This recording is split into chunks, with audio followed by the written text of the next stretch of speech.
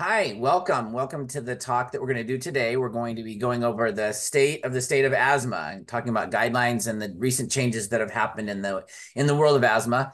This talk goes out to two different audiences. One is the APP to APP group, and the second group is My Catholic Doctor. So those two groups will be taking part and hopefully listening. That's me on the screen. That's my name, Brian Bizik, and you are free to reach out to me. My cell phone is there, and you can text me if you have questions, any concerns. Either you can, my email's there, and that really is open to anyone. If you want to reach out to me, I'll be happy to answer your questions. I do pulmonary care along with some urgent care and administrative stuff in Boise, Idaho, and the surrounding towns. And I've been doing this for over 20 years now, so have a lot of experience, and that has left me a desire to kind of pass this on. And the other neat thing about this is that asthma is changing. For a long time, we didn't have a lot of new things. We had some new inhalers, but not a lot of new therapies. And the guidelines were pretty stagnant for quite a while. Then everything started to change, and we saw dramatic changes in both asthma and COPD.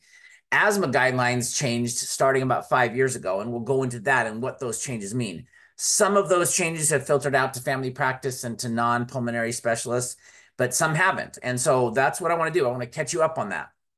Where are we at with asthma? What are we doing with therapy and treatment? How do we, is there things I should be doing differently? Do I just still give patients, fluticasone or whatever? Is there newer inhalers? Is there better therapy? What about triple therapy? We're going to cover that. All right. And so that's what we're going to do for the next 50 minutes or so. So sit back and relax. Hope this is enjoyable. We go fast so you don't fall asleep. And again, if you have any questions, don't hesitate to reach out. I do have some conflicts, not really anything with what we're going to cover today. Down at the bottom, I put that I will not discuss anything that's not FDA indicated, except for one important caveat, and that is that the GINA and US guidelines both make recommendations that are not FDA approved. So we have worldwide acceptance of certain treatments. The FDA has not taken these up. I don't know when they will, but so those are not FDA indicated. The meds are and the indications are, but the way we deliver the medications and the way you write your prescription, that is not FDA approved. However, it's being done widely, and it is very well accepted, and I think certainly defendable if that's what you choose to do. Darth Vader's been traumatizing asthma patients, and I'm old enough that I went to Star Wars when it opened in California, so I remember Darth Vader. I was a little kid, and he scared me then. So we're going to review the medication classes and then talk over guidelines and review the best practices. The medications, to me, I think if you start any asthma talk with this, it sets us up for success, because there are three types of medicines. That's it. There's lots of inhalers, and there's different shapes and sizes, but there's three types, three classes. How we use those three classes is the core of treatment for asthma and COPD, both. So let's refresh that. Let's just kind of get those three classes in our head. And I think once you understand, okay, there's these three groups, I'm going to start with this one and then move up, it makes, I think, more sense. All right. So that's why we're going to do that part. I'm going to spend just a few minutes on that, but need to do that because then when we get to the guidelines kind of make sense. Okay, class, we'll start with this one and then we're going to move up. And that's what we need to do. All right. And it makes sense, I think, also when we come, why did the guidelines change? What did we do differently? What needed to change? Well, at the core is these three categories of medicines and how they're different and how they're a little bit different and how we understand them. So that's why we're going to do that. Real quick, big picture is that there's asthma and COPD, two different disease states. One patient can have both. You can have asthma and smoke and get COPD for sure. Asthma is constriction, inflammation, and mucus. That's the three core caveats of asthma. Things get tight, airways get swollen, and you make more mucus. It often starts in childhood. In fact, most often it does, but it can happen anytime. And it's, there's definite triggers, and it comes and goes. The variability of asthma is a core feature of the diagnosis. You can't really diagnose it without that variability. You have to show that there's a change rapidly to albuterol to even get the diagnosis. Most of the time, there's one alternative to that too. COPD is tissue destruction, right? It's I've destroyed my lung tissue either purposely with tobacco or maybe environmental smoke or exposure or genetically with alpha-1 antitrypsin. So that's tissue destruction, generally over time, generally due to exposure. The genetic one exception is alpha-1. And it's usually but not always, almost usually what we're going to see is in older patients, right? They've had to have had exposure over a period of years. So COPD is just tissue destruction. I just want to set that aside. This is not our topic, but set that into a different category because tissue destruction is at the core of COPD, we treat it differently. However, it's the same three classes of medicines. It's the same three options when it comes to the categories, but we're going to treat it differently because it's just destruction. The alveoli aren't there anymore. All right. Asthma, constriction, airway inflammation, and mucus. Things tighten down. Lungs that should be this big are this big. Okay. Airway linings that should be this big are thick. So the middle gets smaller because everything's getting thicker. And then I'm going to make mucus. Most of the time, this is your body's response or the patient's response to something in the air, maybe a trigger, maybe an infection, maybe a viral infection. But it's a response, an immune response, often an exaggerated immune response to the world. That's asthma, okay? So big picture, asthma is those big three, COPD is exposure. Let's focus on asthma, all right? Guidelines, just real quick, just to set the stage, is the United States, we came up with our the last full guideline update was 2007, first year of the iPhone, by the way. That's how long it's been. Then we had a partial update in 2020, and that was not a full update. GINA, the Global Initiative for Asthma, is updated annually, and it's their 30th year. This year is the 30th year of GINA.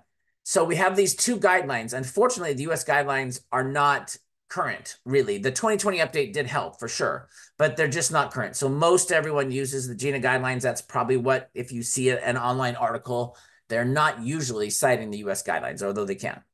So that's the guidelines. So we'll get that. Okay, so burden of asthma is still very common. I don't have it on this slide, but let me just kind of forward these. But every day in America, 40,000 people miss school or work. 30,000 people have an asthma attack. 5,000 people visit the ER or urgent care. 1,000 people and 11 people pass away every day. We have a little over 4,000 deaths. I need to add it there. 4,000 deaths in this country every year from asthma. So it's still, there's a lot of loss of school and work, but it still is potentially fatal. And I don't have this slide on in this slideshow, but over half of the patients that actually succumb to asthma and pass away, if you look back at their chart, there's two things that are very interesting, I think, in doing retrospective analysis on patients that have succumbed to asthma. One is a little over half, their diagnosis was mild asthma. Yeah, it wasn't severe persistent. These patients, now they were misdiagnosed, but that's just because you look back and it's mild.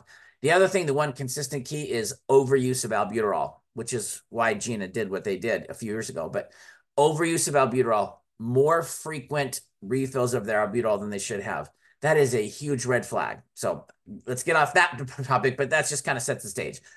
Asthma is a heterogeneous disease. We've got different subtypes and different endotypes that we treat now.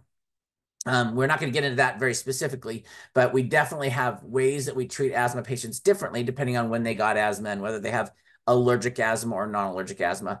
But it's a disease characterized by inflammation, constriction, and mucus. I'm going to say that a lot more. You're going to hear those big three a lot.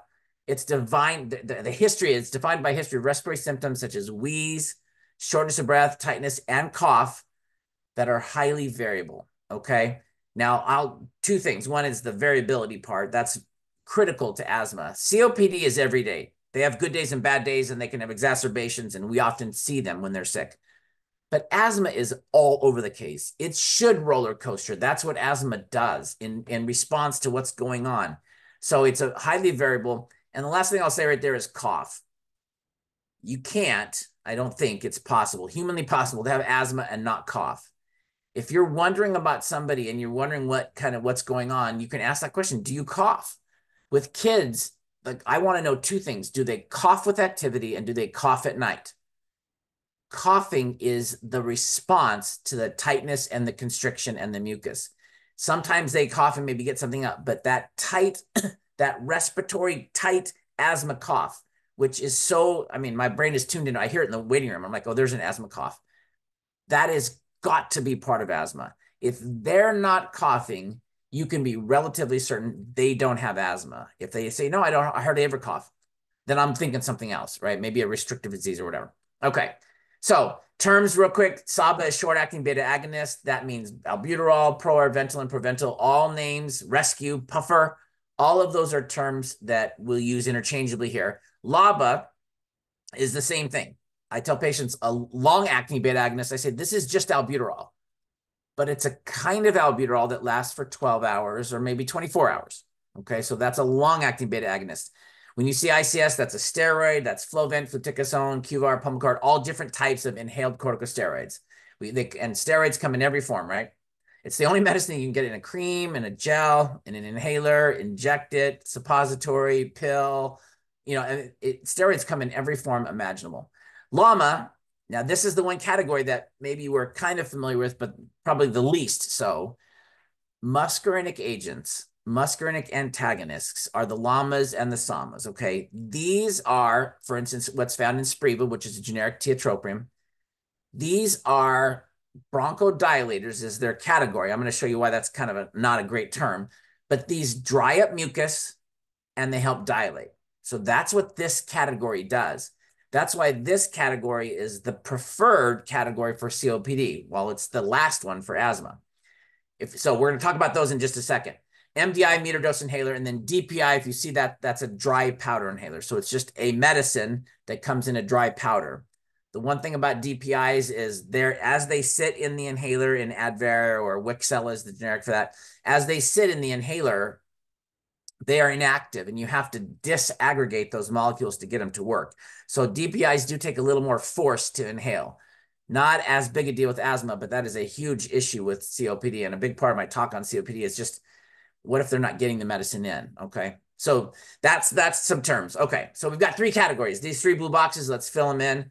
The first category is the albuterol category. So it's just albuterol, whether it's a short acting and we call it albuterol, whether it's a long acting and we call it a long acting beta agonist.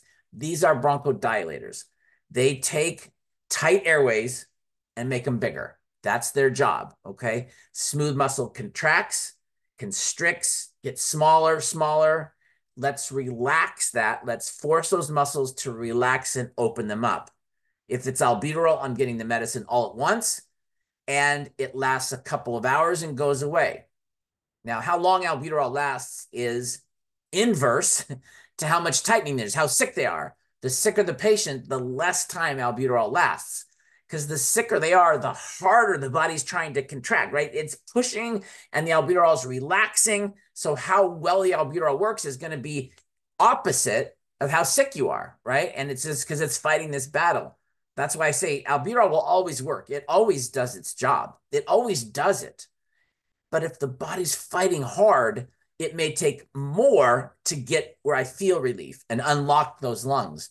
That's why sometimes we'll give them a neb treatment, wait a couple minutes, give them another one, and then I'll stack a third. I don't have any problem stacking 3 nebs in a row, which is equivalent to about 9 puffs of albuterol, if needed. In the right, I'm not telling you to do that. I'm just saying that if we need to get it in and we're certain there's bronchoconstriction, you can keep giving albuterol, and eventually it'll break through. Some things about albuterol, it's a short-acting bronchodilator, relaxes smooth muscle. I'm a chemistry guy, so binds to beta receptors on smooth muscle, causing a billion exactly things to happen. And the calcium drops and the cell relaxes. So that's what it's doing. It's causing the muscles to relax. Get it in there, it'll do its job. Salmeterol, formoterol, volanerol, just the same thing. They're just albuterol, but they last 12 or 24 hours depending on the medicine, okay? Same airway, left-hand side is constricted, right-hand side is relaxed. That's the difference. Breathing through a straw or breathing through an airway, all right? What a difference, right? But if you get it in there, it'll help. Now with COPD, let me pause for a second and get on a tangent, which I will do a lot. This isn't happening a ton for most COPDers without asthma. So one interesting thing is, okay, if this isn't happening, if the COPD is the one on well, it's on my right. I don't know which side it is for you because I think my camera is flipped, but if the big one, all right, if that's the COPDer, why would I give them albuterol? Why would I tell my COPDer to have an albuterol inhaler? If they're on the other side, why would I do that? Well, they may not be tight, but the answer to that little trivia question, and I've asked lots of people of all different medical backgrounds, physicians on down, and the answer is there's resting tone. We all have some level of resting tone. So if I relax that resting tone, I can make it even a little bigger than it normally is. And that's why albuterol, long and short acting, can be helpful for COPD. So now you know the trivia question. These are the inhalers. Overwhelming, I know. But anyway, those right there are the albuterols. So if I want an inhaler with just this first class, just albuterol, short acting, that's my options. If I want albuterol that's long acting, okay, I've got this option over here, okay? I've got Ceravent, which most people don't use, but it's still out there. All right. If I want albuterol long acting with something else, so I've got the albuterol part and I'm going to add something on top, I've got that category. Okay. So albuterol by itself, short acting, albuterol by itself, long acting, which we call LABA, and then LABAs with something long acting. Now, this will be updated and I'll show you. This is already changed. This one is 2 years old, but this is already, there's a long acting steroid, if you will, and then a short acting beta agonist that's new and it's coming out next month, or it'll be widespread use next month. So I'll show you that in a second. This is where you can get this download if you want. So if you want to get this, it's the Asthma and Allergy Network. They are a nonprofit. I'm not selling you anything. You can download this for free. You can buy copies. They're a group that's started by a mom who didn't have resources. And anyway, they're an amazing group. There's no profit here. They produce all these posters. You can get posters in Spanish. Great resource for you. All right. That's first group. All right. Set that aside. Second group is the steroids. They're all long acting. None of them are short acting. The long and short acting doesn't really apply.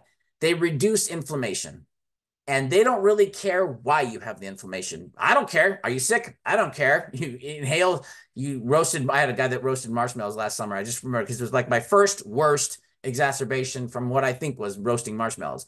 But anyway, it doesn't care. I don't care why you have it. Steroids don't care, right? Honey badger don't care. They don't care. They're going to knock down inflammation. Corticosteroids bind to the receptor and they change the genes, right? They're going to change how the cells function. Many, many effects. I think this is interesting. I will not read that line to you, but if you're bored, I think the way steroids work is fascinating. And this is a tiny snippet of what they do. But every inflammatory mediator, almost, not all of them, but almost every inflammatory mediator is suppressed when you give steroids. Okay, just keep that in mind. So many actions, one goal, reducing inflammation. Most aspects of inflammation are affected. So you really do reduce inflammation dramatically with steroids. Now they're getting into the cell. They're getting into the DNA. So are they going to work in 10 minutes? No, right? I've had people that say they take their, steroid inhaler, their fluticasone, and it helps in 10 minutes. It can't, but that's okay. If it helps, right? But it's not really doing anything at the source in that time. This, I think, is just interesting. Hopefully, this is a little bit of a side note, but this is our own steroids. We all have them inside of us. Look on the far left. 8 a.m., they're peaking right about 8 a.m. So this is testosterone, estrogen, the suppressive steroids that keep our inflammation down are at their peak in the morning and they're at their trough at night. And one of these was cortisol and the other one was, I don't remember. It doesn't really matter. The lines they're just slightly off. It doesn't really matter. They're at their lowest in the morning. I mean, they're at their lowest at night. Excuse me, I said that backwards. So highest in the morning, lowest at night. Now remember, if I give you prednisone and I say, here's 40 milligrams of prednisone, take it at dinner, you gonna sleep? No. 4 hours later when that hits, those steroid levels are high and patients don't sleep, right? They're up all night. They want to eat everything and punch the wall. That's the side effects of prednisone. We have to have low levels of steroids to sleep. So our steroids have to be at their lowest when we sleep. They have to be at their highest when we're awake. This is why asthma cough at night is so problematic and so different. Cough at night is different than daytime cough for this reason right here. All right. And this is why, I will do what's called chrono dosing, and I'll dose the prednisone or Pediapred or whatever we're using to kind of offset this if we can. And I'm not expecting you to do that. I'm just saying keep this in mind. And this is why nighttime cough. You ask somebody about a kid, they're 5-year-olds. Does he cough at night? Yeah, he lays in bed. I hear him cough almost every night. This is why, because their steroids are at their lowest, their inflammation is at their highest. But that's necessary for sleep. So I think that's super important. Okay, so steroids stop inflammation. If you want an inhaler with just steroids, those are your options. Which one is the best? You know the answer, right? The best one is the one they can afford, always. No favoritism on these, okay? Now, when it comes to inhaling, if it's a dry powder, that may be more difficult for somebody who has, if they have problems with inhalation capacity, but you're going to give the one that works, that's cheapest, that they can get, okay? This is the long-acting beta agonist with the steroid. So those are the first two groups, okay? And then those two over there are all three categories. So those inhalers have a steroid, they have a long-acting beta agonist, and then they have the third category, which we haven't talked about much yet, okay? All right, almost done with the categories. Oops, and then we'll go on, I promise. Last category is the SAMAs and the LAMAs. These are the muscarinics. They are anticholinergic, so they drop mucus, they dry up, right? Can't see, can't pee, can't spit. Ah, that's the one, the spit one, reducing mucus, also saliva. And then they're bronchodilators. Now, here's my little point about them. Ipratropium. So anyway, the LAMAs are the long-acting, which we have 4, I think now, 3 or 4. But tiotropium is the one we're most comfortable with and we're most experienced with. The SAMAs are the short-acting, and we only have one, and that's ipratropium bromide, okay? So ipratropium is the short-acting muscarinic. It's often listed, and I put, are they bronchodilators? And I think this is a little bit interesting because they don't really relax muscle. Remember, albuterol relaxes that muscle, forcing calcium out of the cell. These don't. Ipratropium bromide, by the way, is a combination of atropine and isopropyl alcohol. That's where the name comes from, which is, again, kind of interesting. Remember atropine? Those of you who are old enough to remember the old the life support classes we took, and we had to remember when to give atropine. Works by increasing the degradation of CFG, decreasing calcium in the cells, so it blocks the contraction. So they're bronchodilators, but they really stop the contraction from happening in the first place. Pretty cool, right? So albuterol relaxes it once it is constricted. The big role for ipratropium is to stop the contraction in the first place. So together they're pretty good. So let's put the short-acting one and the the short-acting beta agonist in a liquid, and we'll call it Duoneb. That's what Duoneb is. If I put the 2 in an inhaler, that's Combivent. Okay, so that's why that's ipratropium bromide. Onset of action, about 20 minutes. It's not as fast as albuterol. Half-life is a couple of hours. Okay, so that's albuterol. That's the SAMAs and LAMAs. And then I already answered this question with my pictures. It was better to do it there. But if they don't really have a lot of constriction, it's still helpful in reducing the tone that's there, okay? So if not overly constricted, this can be very helpful. So, and I put minimal systemic absorption because it is an anticholinergic, and the total anticholinergic burden, especially on seniors, is something that I'm actually tried a thing with Epic to get where we would pop up a patient and we could see their anticholinergic burden on the screen. It would add it up for us. Nobody liked my idea. So, but that will come out long after I'm gone probably. But I think it needs like a number, like you had a number, you knew what the anticholinergic burden was, and am I affecting our senior patients? So anyway, maybe that's something this group can do. But there's minimal absorption, thankfully, for these. So if you just want short-acting short-acting muscarinic and a short-acting albuterol, there's your option, Combivent. It's just a rescue inhaler. In this case, it comes out as a mist, but it's got the 2 short-acting medicines, okay? If I just want the long-acting muscarinic, those are my options, okay? So Atrovent, Incruzalip, Breva, and Tudorza. All of them are great. Get whatever's covered, okay? That's fine. It's just a long-acting muscarinic medicine, all right? If I want a long-acting with a long-acting beta agonist, those are my options, okay? So Stiolto, you may have heard that, Bevespi, or Anora. So those are our options there. And then if I want all 3 categories, those are my inhalers, okay? I hope we're here. I hope this is making sense and kind of maybe the thing is a little less foggy. These are the 3 groups. When you treat asthma, you go from the albuterol to the steroids and finally to the muscarinic. That's the order of increasing. If you're doing COPD, you don't do the steroids. In fact, if I do that talk, if you hear my talk, I'm going to encourage you not to go to the steroid category very often, okay? So, but at the end, you do finally go. So this is the path of treatment for the 2 major disease states. So when we get to the guidelines, we're just going to move up. Now, I'll say this again, probably, but the problem when I get referrals, I look back and I do a lot of back work on my referrals. And I see that this just isn't done. And even though there may be a note that says patient still struggling, they don't step up. So this is the step up therapy with asthma. You learned it in school. This is what we should be doing. What I see is that there's just a lot of hesitancy to actually do this. All right. Now that's the three categories. Take a deep breath. Let's set that aside and we'll kind of come back to that and reference those three. But those are the three silos of medicine we have. And how we progress is different based on the disease state. The guidelines are going to just tell us kind of how to do that. The upper right is the 2020 focused update. Bottom left is the 30th anniversary of GINA, okay? And so very cool guidelines, very helpful. And I'm going to talk about the changes, okay? So, that slide is in there twice. Let's get rid of that. Okay, so GINA is on the bottom there. That's what we're going to do first. What do the GINA guidelines tell me? And what do I need to know? If I'm in primary care, if I maybe see asthma patients, maybe I'm an OB. I just did a talk to an OB/GYN group and about how are we doing this in pregnancy? If you're treating, let's see what the guidelines say, because there's some big changes, okay? So first change about 5 years ago was albuterol. Inhaled albuterol has been the first line treatment for 50 years. That's our go-to, right? That's what we give. This dates from when we thought asthma was primarily bronchoconstriction and we had a medicine, all right?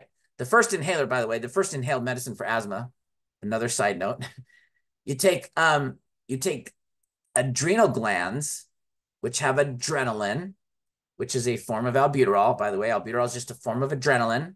It's a form of it does the same thing as adrenaline does, right? And epinephrine, albuterol, adrenaline, very similar.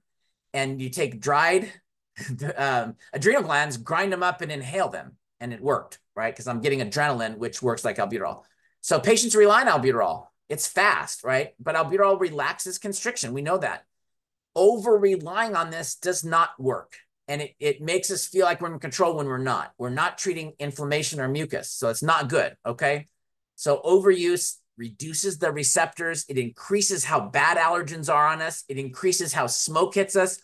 I don't have it in it, but it increases how we respond to viruses. Overuse of albuterol, not helpful.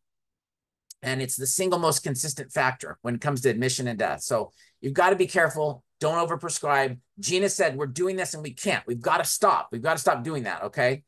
So for safety, GINA no longer recommends SABA-only treatment. They base this on the data and say, look, we need to not have these exacerbations. So GINA, the first big change was, hey, if you're going to give albuterol, give a steroid with it. Treat the whole thing. Treat all of asthma, okay? And this overall reduces exacerbations and death. So the US guidelines also recommend this in step 2. So step 1 doesn't recommend this, but they say it in step 2. But GINA says, nope, from the beginning, you need to give a steroid. If you're giving albuterol, give a steroid to treat the whole thing. In response to that, we now have an inhaler that has albuterol and a steroid in one, okay? And so that came out late last year, but it's not in widespread use. This is the name. It's AirSuper. I'm not promoting it at all. It's what's out there. It's just albuterol with budesonide. So this is out there and it is an option to use. I don't know what it's going to cost. I haven't seen any data on it. Our pharmacy doesn't have it yet. But this was in response to the GINA guidelines, okay? Now, okay, so that's the first big change is if you're going to give albuterol and they have asthma, you should give a steroid with it. A lot of us didn't do that all the time, and this wasn't widely picked up, okay? But more so in Europe, but the idea is solid, and that overprescribing albuterol is not a good idea, okay? And I'll talk more about how much. The second biggest change was the idea that I can have one inhaler, one single inhaler that's my controller, that's my long-acting, that lasts all day, and my rescue in one. I'm not carrying 2 inhalers. I've got one inhaler. So it's a single maintenance and reliever, my rescue and my maintenance in one, okay? Now, here's just some points. Remember, albuterol is fast, right? It's a beta agonist. It relaxes muscle. It comes on fast and goes away fast. but there is one long-acting that's fast as well, and that's formoterol. It's the only one. Formoterol is just as fast as albuterol. Most data says that it's the same speed of onset. So it's fast, but it hangs out for a long time. So albuterol's gone in a couple of hours. Formoterol hangs around for about 12. Combine this with the best inhaled steroid, budesonide. The best, I should change that term. It's one of the smaller molecules. It's not the smallest, but it's one of the smaller ones, and it has the ability to reduce inflammation is a little better than fluticasone. And you have an excellent controller, long-acting asthma control. So what about using this as needed? So I could give you an inhaler with budesonide and with formoterol. That brand name would be Symbicort. Generic is out there, okay? And I could give that to you and have you do it twice a day. That's what we've been doing, and that's what the FDA says you can do. But what about saying, here's this inhaler and use it as needed? That's the idea behind smart therapy, all right? It's as fast as albuterol, but lasts about 12 hours. Can this be a controller and a rescue inhaler at the same time? This is just one of the references. There's lots out there, and I'm going to show you something in just a second from GINA that they just put out. But SMART is single maintenance and reliever, and you can use it as needed. And the data is really strong. Okay. Now, GINA calls this MART. So SMART or MART kind of depends on, US kind of refers to it as SMART. GINA calls it MART therapy. Not FDA approved, but is recommended. Very reasonable to try. Right now, we're doing this in mild to moderate asthma only. Okay. Severe asthma, I think it makes sense. If somebody has severe asthma, they can't really use something as needed only. They really need to be on daily therapy, although many of our patients do the as needed anyway. I just want to share with you the data. I'm not going to go through this. Well, let me point out a couple of things. So this is from GINA. This is their MART or SMART data. If you just look at the three little boxes on the left, where those darker squares are on the left-hand side, and that's the data that favors using this over all the other options. This is why there's such a strong recommendation. When patients have as needed combination with a steroid like budesonide and a long-acting form of albuterol, in this case, it's formoterol, they do better. And all the data supports it, whether it's using it against a steroid that somebody uses as needed or a steroid that they use twice a day with or without albuterol, the data is strong, okay? So that's some of the data. This is kind of how GINA shows it. Smart therapy is okay. If you look on the far left, it says steps 1 and 2, and we're going to show you those steps in just a second. But using budesonide formoterol as an inhaler, using it one inhalation whenever needed. So if they have very mild asthma, say, hey, here's this inhaler. It's brand name Symbicort or it's generic budesonide formoterol. Give whatever's cheaper. Usually the generic is cheaper, although sometimes, believe it or not, I can get the brand cheaper. It depends on their plan. But give them what's cheaper. One inhalation anytime. If they step up and they need more, you can do this once a day, and then any other time you can do it as much as needed. Okay, so do it every morning, but then go ahead and do it during the day whenever you need it. If they're a little bit more, maybe I could say, hey, look, do 2 in the morning, 2 at night, and then in the middle of the day you could do as much as needed. You can do 1 or 2 extra puffs. And finally, if they're really sick, they could do 2 in the morning, 2 at night, and do 1 whenever it's needed. Now, if you treat asthma, you see this, and there's 2 big issues. Number one, this is not FDA approved. That means insurance doesn't like it, and you have to be very careful how you write the prescription.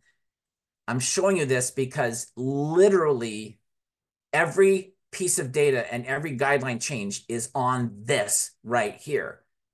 It's giving a single inhaler for rescue and controller, using it at different levels because the data is so much better. Less exacerbations, higher quality of life, FEV1 goes up, less ER visits, less admissions. It shows that this works because you're getting the medicines you need. You're getting a steroid and a long-acting beta agonist at the same time, okay? So how you deal with this is, up to you. The other big problem is that if somebody starts to do this, they're going to run out early, and that's exactly right.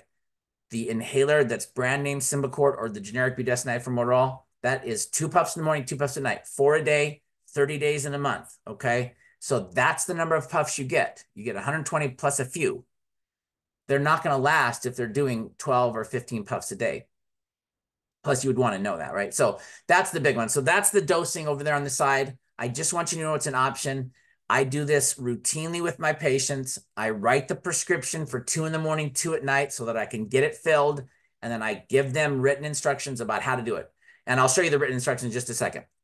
This is a little bit more on how to do it and some of the just kind of indications that GINA says. This is all from last year. The 2024 GINA is not, if it's out, I haven't read it yet. But if you see in the middle, I point out that it says there's a maximum of 12 inhalations a day, and that's fine. That 12 is not too many, and they'll do fine. The side effects from the beta agonist are not, they don't add, they're not additive. So if somebody does 2 puffs in the morning and 2 puffs at noon, they're not going to get a ton more tachycardia or anything. That actually doesn't happen. It doesn't happen with albuterol, and it doesn't happen with formoterol. Those do not stack. At a certain level, probably about 4 puffs for most people, the side effects level off and they really don't keep going up. All right. So very safe to do. And then this is just some more data. I just put that up there for reference. If this is something you want to read about, you can just kind of pause the slideshow and read a little bit more about it and some of the references so you know, not just making this up. The very last line, Jackie, is the journal that is the best one for me and for if you do kind of look into any journal for asthma and allergy and immunology. The Jackie is our practice one, and it's the one that is really geared toward practice for family practice as well as asthma and allergy. So that article right there in 2022 was great about this. If you need an asthma action plan to do smart therapy, here it is. And that's the big one. So this is a great asthma action plan. And it just says, hey, look, here's your inhaler. It's the only one you need to carry. Use it however you write here. Maybe it's once a day and then extra, or maybe it's just as needed. Okay. So that's right from GINA. All right. So 3 categories of medicine. How are we doing on time? 3 categories of medicine. We use them differently. We know we have guidelines, and the 2 big changes are 1, don't give albuterol by itself. Give it with a steroid. Again, whether you do that or not is up to you. This is GINA's just saying do this, okay? The second thing is look at if we're going to give a long-acting beta agonist and a steroid together, we can use them as needed. You can use it once a day and then as needed. You can use it twice a day and then as needed. It may be a struggle to get covered, but the data says that this is far superior to the old way of saying, here's your steroid twice a day. Here's your albuterol anytime. You could still do that, and maybe you have to for whatever reason, but doing it this way is better. It's just better in every category, okay? All right, I'm going to stop saying, I keep saying that over and over. A little more about the guidelines and what they talk about. The only thing I want to do in the diagnosis, well, a couple things. I'll go through this very quickly, but GINA had made a very important change that I think is critical to family practice and those of you who don't practice in asthma every day, and those of you who may not have access to spirometry or PFTs. So this is the typical course. Top box says, do they look like they have asthma? Yep. Do they have a history that supports asthma? Yep. You get a spirometry or PFT and they reversed? Yep. Asthma. Great. Great. That's what we learned in school. Walks, looks, and talks like asthma. I test them and they get PFTs or spirometry. They've got asthma. Look on the side. If they don't have a history, they don't cough, remember? I had a patient not last week, but the week before, 61-ish and diagnosed with asthma, onset at age 58. Do you ever talk to your dog and your dog goes like that? So I always tell people, if you do this to a patient, get a PFT, because if you're going, what? Hey, wait a minute, this doesn't make sense. You had no asthma, no allergic history, no family history, and you just developed asthma at age 58. It's not going to be asthma, right? I mean, I appreciate that they sent the patient to me, but the diagnosis of asthma is completely irrelevant. I guess it's possible, but 98% of the time that's going to be a COPD or a restrictive lung disease. You don't just get asthma at age 58 usually. So GINA says, look, if it doesn't look, walk, or talk like asthma, then look for something else. And then if everything looks like asthma and you get spirometry that's normal, quote, which is a whole nother talk, which I hope I can do because that whole idea of normal spirometry for both asthma and COPD is a problem. But if you get that, then it says, go ahead and try them on a treatment and then recheck. This is the point I wanted to show you. Patient comes in, it sounds like it might be asthma. Their history supports it, but for whatever reason, you can't get spirometry, or you don't have time to get spirometry, or the spirometry lab is closed because of COVID, or whatever. GINA says, look it, go ahead and treat them. Treat them appropriately. In this case, it would be with either an albuterol and a steroid or smart therapy, whatever, but treat them. Have them come back and see what happened. How did you do? And if they come back and like, oh my word, this was amazing, or they're, like, my kid doesn't cough at night anymore. You can diagnose asthma based on a robust response to therapy. And that's what I want to encourage you to do. People they kind of don't like to give the diagnosis of asthma. But if they really respond, and the GINA has, how do I monitor? What does really respond mean? Well, I don't get into it, but the next slide has a little bit on there. Okay, so I'm showing it to you. I'm just not going to get into the details of what that means. But, if you think about albuterol or formoterol, it's a medicine and it's a test. It's your test. It's like giving nitroglycerin for angina. I mean, it is the test. What symptom do you have? I was coughing. Okay. Did you do your albuterol? Yep, I did. 2 puffs. What happened? My cough was gone in 1 minute. Okay. Did you do it? Yeah. 5 times I took albuterol for my cough, and every time the cough went away. Okay. That's spirometry right there. Now, I'm still going to get spirometry, but they just answered your question, right? I mean, they could be making it up, and albuterol is a stimulant a little bit. So maybe they just feel good. But if you have symptoms and they respond, GINA says, go ahead and diagnose them. And then when you can, test them, figure it out, because sometimes we miss things. All right. So that's what they say on that. This is the data. I'm not going to get into this and what does it mean and how do you notice, but you can do peak flow and monitor them without doing spirometry. If you do spirometry, that's the data right there in the middle. Okay. And it's an increase, either their volume or their speed, or both go up. Okay, that's how they do it. This, I don't really, my box off to the side. I don't really have time, but this is just, there's my Yorkies in the background. Sorry, ignore the dogs. But that is just showing you that there's a reversibility component. And so they did the breathing test, they got albuterol, it relaxed and opened, and now they're better. Okay, that's the reversibility. In this particular one, 20% change. Okay, so that's the diagnosis. Just treat them if you need to and monitor their response. When we get into the guidelines too, the other part is just determine whether are they in control? So every time a patient comes in, every time, whether they're sick or not, your primary job is to find out, hey, is it working, right? Because we've already diagnosed them, so that's different. We've already done that. I need to determine if they're in control. Are they doing well? If they're having an exacerbation, ask them how they do when they're not sick. You're going to have one plan for getting them better and another plan for keeping them better. So, hi, Mrs. Jones. I know you're not feeling good today. No, you've been sick. Okay. You had COVID or you had an RSV, whatever. You had a viral infection. I need to treat your asthma today and get you off of this exacerbation. So maybe we're going to do a macrolide or prednisone, whatever.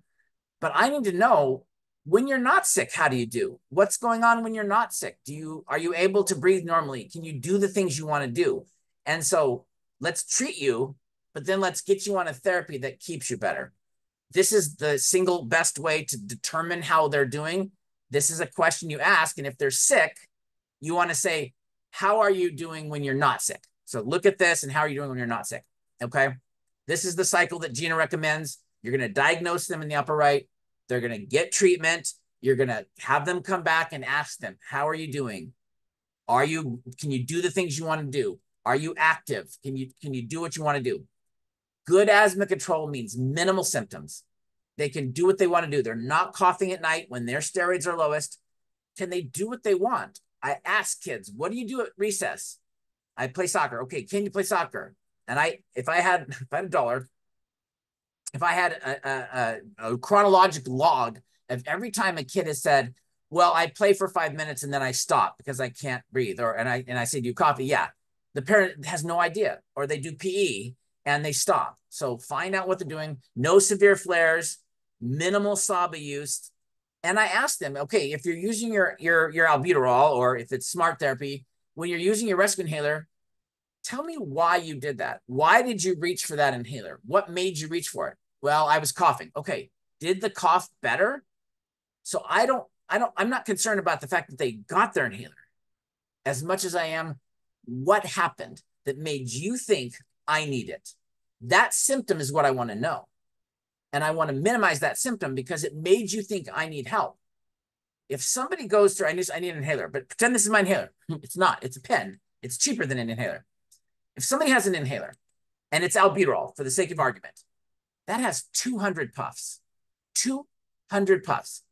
If somebody goes through one of those in a month, that means 100, they do 2 puffs at a time. 100 times in that month, they thought, I need help. 100 times. And they used their inhaler 100 times in a month. Don't refill that. That is not okay. Do not do that. Something is going on. A lot of times it's not related to asthma and they're just doing it. Okay, that's fine. That's habitual use. Find out. But if they go through it in 2 months, 60 days, so 100 times in the last 60 days, you felt the need for help and you reach for your inhaler. Tell me what happened and why. And did your inhaler work? Was it helpful? All right. Rule of twos, you should not use your inhaler more than twice a week or more than 2 inhalers a year. This is evolving as we do more smart therapy, but that's kind of the old adage of the rule of twos. And it's a really good kind of rule to go by because that means more than twice a week, they thought, I need help. Something's up. More than 2 times a week, control was not achieved. All right. All right. So the GINA guidelines, 30 years. These are the best. I just say that I need to get rid of the word best. Get rid of that because that's not a good word, but they are the most current and they're most updated. Good for the non-asthma specialist as well. So they're really geared towards the family practice or general practitioner that's not doing asthma full time. And it's their 30th year. Okay. So that's the GINA. Let's look at that. So now here's the guideline. It's overwhelming, right? All these things, all these guidelines, but keep in mind, we have the 3 categories and we know the 3 categories well. Okay. We know which order to go in and we kind of understand the diagnosis part. So this is easy. GINA says, hey, look it, you've got these steps. Step 1, this is the first track on top. This is how GINA does it. Preferred control and reliever. Using, so right there on the left-hand side of that red box, using ICS formoterol, that means steroid, remember ICS is a steroid, and formoterol as the reliever. Now, budesonide formoterol is the most common one, but there is mometasone formoterol as well. Brand name Dulera is out there. So it doesn't matter. Again, whatever's covered. This reduces the risk of exacerbations compared to using just a beta agonist, okay? And it's simpler. So steps 1 to 2 says, hey, here it is, brand name Symbicort, Dulera, generic formoterol, whatever. Here's the cheapest thing. Just use it whenever you need to. Just use it whenever. It's your rescue inhaler and it's your controller. That's what GINA's saying. So now when you see the guidelines, you know exactly what they're referring to. Track 2 says an alternative control and reliever before considering a regimen with SABA reliever, check to see. So they do this is the kind of the older guidelines, even though they're only a few years old. Look at, here's albuterol and here's a steroid. When you do the albuterol, do the steroid. Now remember, those 2 just got combined into a new inhaler, Air Supra, which is coming out now. So if you choose to do that, that's fine. Whatever works for you, okay? Neither of these are FDA. The bottom one's not is FDA approved. The top one's not. But these are both guidelines. So however you want to do it. Then you have them come back. How are you? Are you doing okay? Can you sleep at night? Do you do well? Can you do the activities you want to do? Are you in control? Here's the asthma control test. Tell me about your symptoms. If you're sick today, how do you do normally? Ask those questions. Determine, see that little circle on the top where it says assess, adjust, and review? Determine how they're doing. Do I need to step you up? Do I need to stay there? Whatever makes sense, okay? So this is the guidelines, and now you know them. You don't have, there's nothing to memorize. We know the 3 categories. We know how to step up. We can give them this long-acting combination that we call smart therapy. I can give them a steroid with albuterol, but this is what's out there. This is what is becoming the community standard, and we need to know. So this is how to do it, all right? Then step up therapy if need be, okay? Make that change. Remember that I said this is where I see people get stuck here and they don't go forward, okay? Step 3, 4, and 5, doesn't matter which track you're on, I'm just going to give you a little more, increase the dose. Maybe I'll go from as needed to once a day, then as needed, or twice a day, then as needed.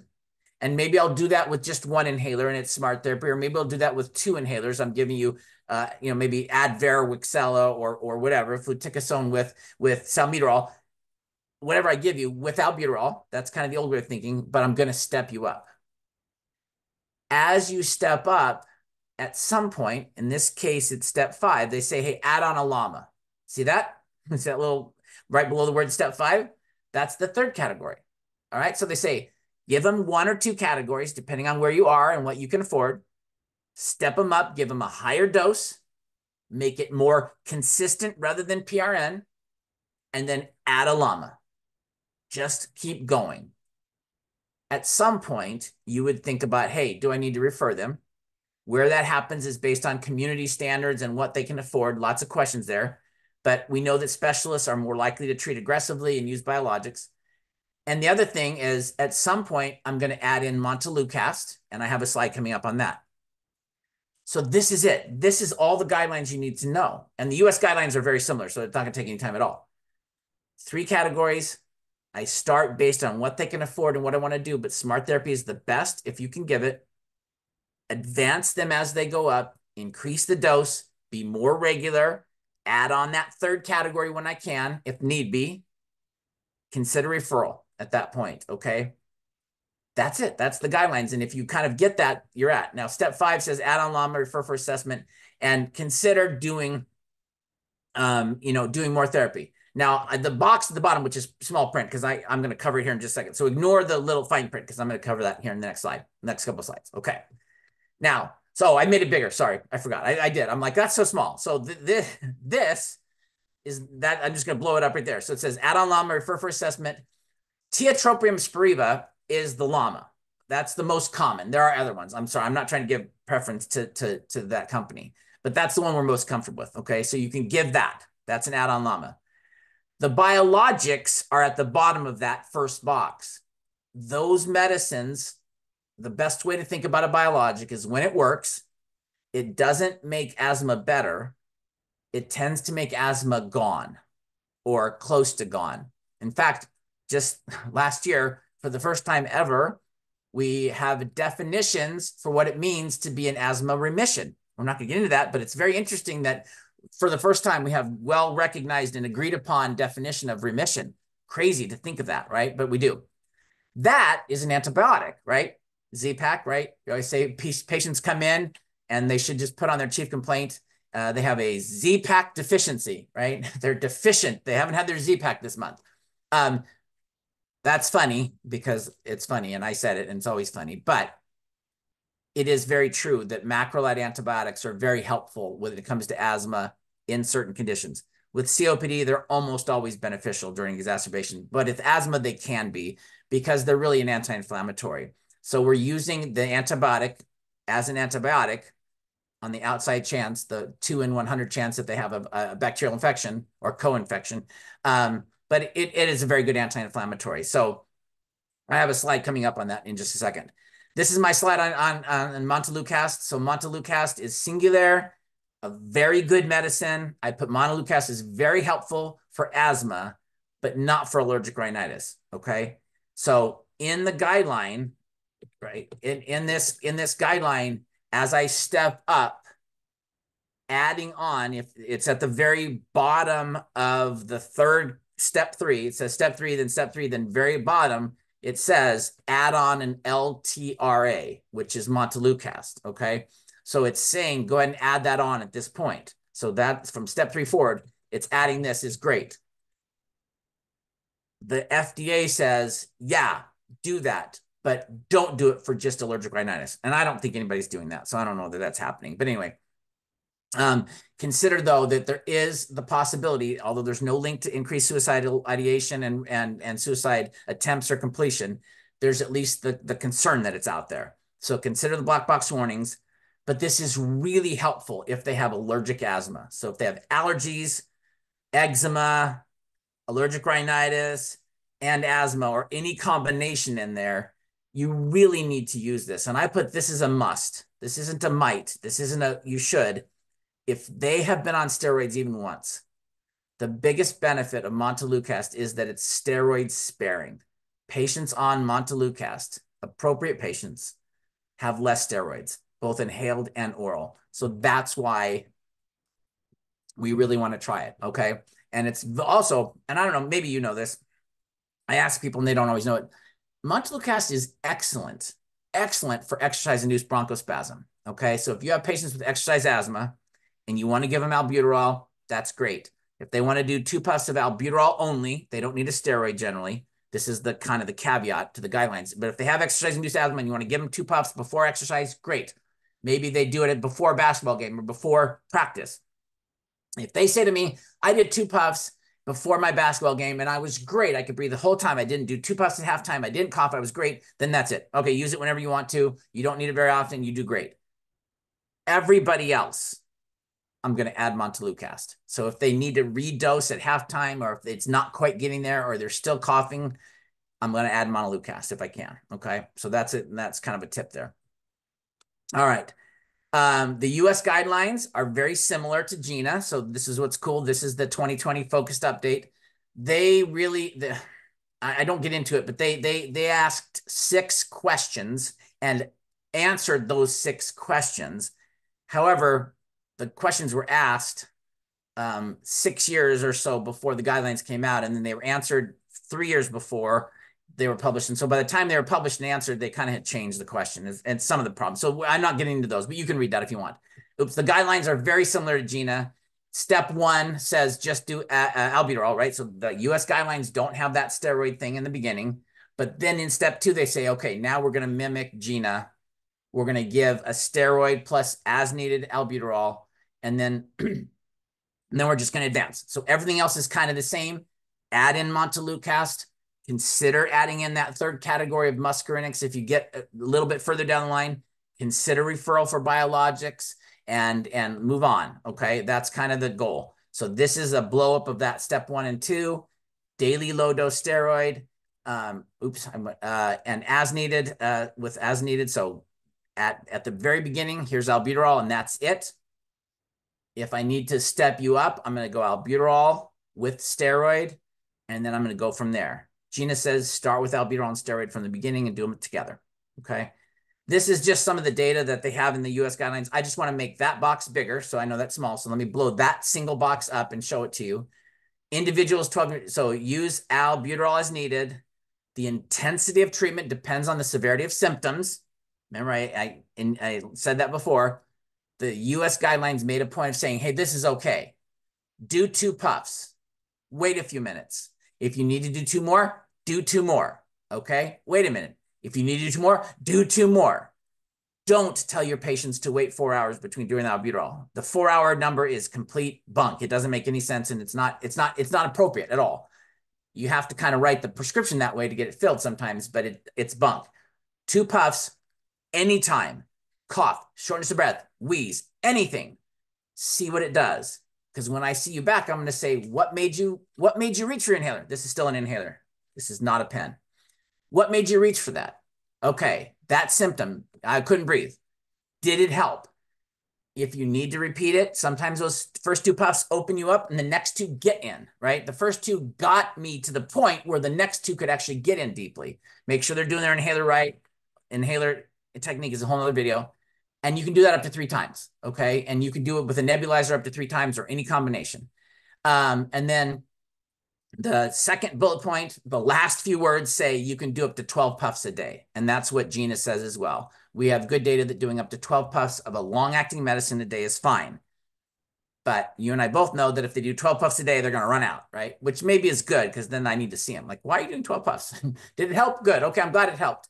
This is just for little kids, 0 to 4. They say the one big change, did I make that box bigger? I didn't. The only thing that's different on this pretty much is that second line in that red box. At the start of a respiratory tract infection, it's okay to add a steroid. Now, we've been doing this, and I hope you've been doing this, and in some form, if you have a kid, any age, doesn't have to be a kid, I don't know why I said kid, but this is the guidelines for 0 to 4. If you have a patient who's not on a steroid, and maybe it seems like they don't need it for whatever reason, and we could debate that, but they're not on a steroid and they're sick, it's perfectly okay to add that steroid for a couple of weeks. And I would do 2 weeks. Shortest time I would do is 2 weeks. So hi, Mrs. Jones, Miss whatever, I don't know why I say Jones. Your 2-year-old is sick. We're going to add in maybe a steroid inhaler with a spacer, or here's a nebulizer, and I'm going to give you budesonide, which is brand name Pulmicort, twice a day for 2 weeks. And then we'll see about pulling little Jimmy Joe off.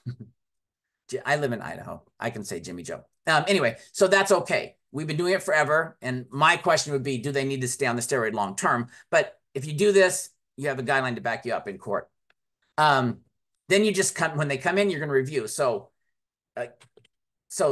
all the guidelines is starting, depending on what guideline, and then advancing them up, giving them montelukast. Make sure you do that. Don't forget, giving them a higher dose of steroid, going from as needed to twice a day, finally adding in that third category, and then referral if need be. That's all the guidelines.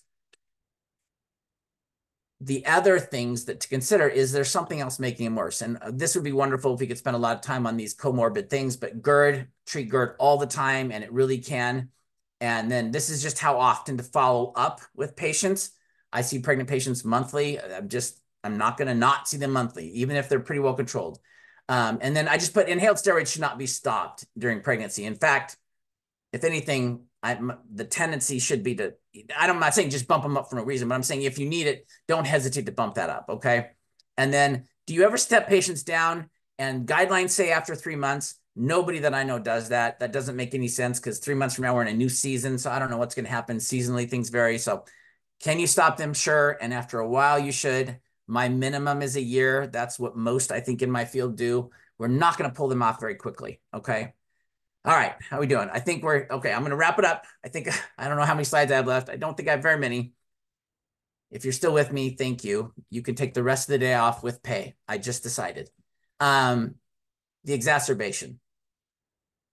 That's when we see patients a lot. They come in because they're sick. Remember that you're going to treat them today and get them better, but then you really want to try to treat them in the future to keep them better. So you need to do both. My experience is that doesn't happen very often, that we just deal with the acute problem, okay? But you got to say, how do you do when you're not sick? Are you in control? Is little Jimmy Joe, does he play? Can he play with his brother and sister? Does he stop to cough when he laughs? If he laughs, does he cough? Does he cough at night in bed when his steroids are lowest? Find out what they're doing. Ask Jimmy Joe if he plays, recess. Are you doing the things? Kids with asthma it doesn't announce itself sometimes. I will say they get sick more often. So that recurrent infection or let me back up. Let me stop for a second. Kids with asthma, they may get sick more often, but for this sake of argument, let's pretend that they don't get sick more often, that asthma kids get sick at the same rate as every other kid, which is multiple viral upper respiratory infections every year. Now, they may get sick a little more frequently, but that really doesn't matter. The asthma, 10 kids in the room, 10 kids get sick on a Monday. They all get the same viral infection. And I don't really care what the viral infection is. These are 5-year-olds. If it's RSV, fine. If it's COVID, fine. If it's influenza, it's different because I'm going to get them on something. But assuming it's not a treatable viral infection, so it's not influenza and I'm not going to treat COVID, I don't really care what the virus is. 10 kids get sick. 4 or 5 days later, 9 of the kids start to get better. The asthma kid doesn't. They get more sick, more symptomatic. The parents will say it dropped into their chest, more cough, more mucus, more phlegm. That's asthma. That's how asthma presents in little kids. Cough when they play, cough at recess, nighttime cough, sick. Parents will have to say more often, but that's probably not the issue anyway. It's that it really does cause all this inflammation that the other kids don't get. Their body is ripe for inflammation. And as soon as they get sick with whatever, it drops in their chest. So what you are treating is that. It's the aftermath of this viral infection and this prolonged cough and mucus production, and prolonged inflammation and bronchoconstriction. That's what we're going after with the exacerbation, okay? When you have significant increase in albuterol, wheezing, you need to treat. Options, you can increase the meds they already have. Hey, you're on, smart therapy once a day, let's go to twice a day. Okay, so you can do that. You can increase what they already have. You can add in a macrolide, okay? So adding in a macrolide, I think I did add a slide on that in a second. Add in an oral prednisone in some form, right? Try to do that. Now, if you do prednisone, couple things, kids, a 0.5 to 1 milligram per kilogram is often enough. You can dose it once a day. If you dose it at night, you can do like, if you're going to do morning, then maybe do morning and like 4 in the afternoon. So maybe they get some sleep, but you can usually kids can be dosed daily and do just fine. Okay. Adults, I put 40 milligrams for 2 days, 20 milligrams for 3 days. That's often plenty for asthma. They don't have to go longer. Consider nebulized therapy. So if they're struggling, maybe they need to go on a nebulizer for a while. I'm a big fan of nebulizers when I'm not certain the inhaler is getting in for whatever reason, age, coordination, muscle strength, hand strength, whatever. I'm a big fan of nebulizers because it's a known quantity. They can do it and get it in. All right. And in the end, you're going to try to figure out what happened. Why did this exacerbation happen? Did they run out of medicines or was it just a viral, whatever? Some notes on PO steroids. Tapering, you don't have to taper. Well, I just said taper just a second ago, didn't I? I said you don't have to taper. You don't have to taper. And in fact, I would encourage you to never, ever, ever put a patient on a steroid dose that requires tapering for this. For something else, it's fine. I'm talking about asthma or COPD. So tapering is not because you have to, it's because you can. You can give them. It takes less to keep them better than it does to get them better. So I'm tapering because I can. I like this. This is my thing. I've never seen any data on it. If there is, share it to me. For the right patient, not everybody. But here's 20, here's 10, 15, whatever, prednisone, 20 milligram pills. Here you go, take them. What I want you to do is take 2 a day, every day till you're about halfway there. And then you drop to 1 a day until you're back to baseline, okay? And again, this is in the right patient, the one that you know is going to do it. I provide a written plan, but this gives them the ability to taper quicker if they can, or hang on a little longer, all right? And I'm not going to give them enough to do anything anyway. I'm not giving them 100 prednisone, but I like that. I call it daily dosing. You're going to take 40 milligrams, and then every day when you wake up, you're going to get up and walk around and take a shower and then decide, do I need 40 milligrams today? I'm not quite there. Okay, I keep going. But then as soon as they can drop to 20. This is for adults, obviously. Don't do this on a 2-year-old or you will be having another lecture. Note on nebulizers. Nebulizers, known quantity. They really can do well. We don't want to rely on them, but man, I think they're nice to have. I just put, if you're doing Pulmicort, which is generic budesonide, it's okay to add the albuterol right in there. You can put it in the same one. You can pour them both in that same volume. Makes it longer, but it does work. And then if you are using a short-acting medicine for asthma, you can really always should use Duoneb, which is albuterol and ipratropium. Under 2, we don't have a lot of data, but over 2, I would use both if you can. And you don't have to give the whole thing. Parents say, it takes so long and they get hyper. If they're mild, they're not doing too bad, and you want to give a half a treatment and turn it off and set it right next to the bed, and then they can do the rest in the middle of the night if they need it. Now, this isn't severe patients. I'm talking about, towards the end of these infections. And then I put the other thing you can do if you're doing a nebulizer is hey mom, is there a game on your phone that they really like, or can you download one? And the rule is they can only play on that game with their mask on. All right. They don't have to be actually hooked up to the nebulizer, but like they put the mask on and then they can play that game. And pretty soon kids wear the mask all day and they don't want to take it off. And so and then some days you have to no more nebulizers today. I told you. So that's just a little tip for little kids. Okay. So I thought I had another thing on, I don't. I thought I had a thing on macrolides. But macrolide antibiotics, just a side note, azithromycin is the one we use most. And but the things that apply to macrolides may apply to doxy and some other things, but they are very, very potent anti-inflammatory without being a steroid. So sometimes you can get by with using a macrolide for 5 days without the prednisone. Not always, of course, but it is an option. And in COPD, I recommend it a lot. In asthma, less so, but it can be helpful. And I'm pretty successful if kids are doing the right inhaled therapies or nebulized therapies. If I'm going to add on a PO medicine, start with azithromycin for a couple of days. If they're not getting there, then add the prednisone. Again, that's got to be a kid you're not worried about ending up in the ER, right? That's those labile asthma kids, or if they've had status asthmaticus, they're not going to qualify. All right. I think I got a couple slides on biologics. Not much. I just put biologics are life-changing when they work. They don't always work. There's some patients that I have one right now that I dealt with last week that I don't know. I don't know what happened. She just didn't get better on our second biologic. Something weird's going on. But patients with high eosinophils or IG do especially well, although that's not required for some of them.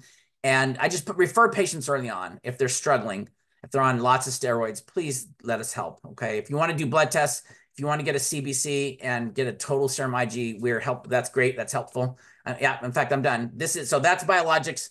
They're out there. They're evolving. Very helpful. Very expensive. But the side effect profile is amazing. It's nothing. It's almost nothing. And anyway, very well tolerated. So in the right patient, it's wonderful. And there's a disparity between low income not getting this. So I'm not telling you to give it preferentially to low income, but I would just encourage you to really keep that in mind, that some patients that don't get the same attention, make sure we're doing that for them, okay? Especially. That's an asthma action plan. So if you want, that's that same Asthma Allergy Network. If you want that, that's the same website I gave you before. Wonderful to do these. Have them in the room, write them up, and encourage the kids to get along, to be a part of that. That's the asthma action plan. That's the link, sorry. And then there's an inhaler technique video. I don't know if that link will work well, but inhaler technique is super important, and just encourage you to practice with them. Train a couple of your MAs to do this in clinic so they can train them. And so when I go into the room, the asthma control test, their scores are filled out. I can see that. I don't have to worry about it. They've had inhaler technique gone through by, if you have a trained MA, and all that stuff's done when you go in the room so that you have time to do the asthma therapy. That again is me. That's my phone number and email. And if you want to reach out to me anytime, happy to answer your asthma questions. Thanks for sticking around.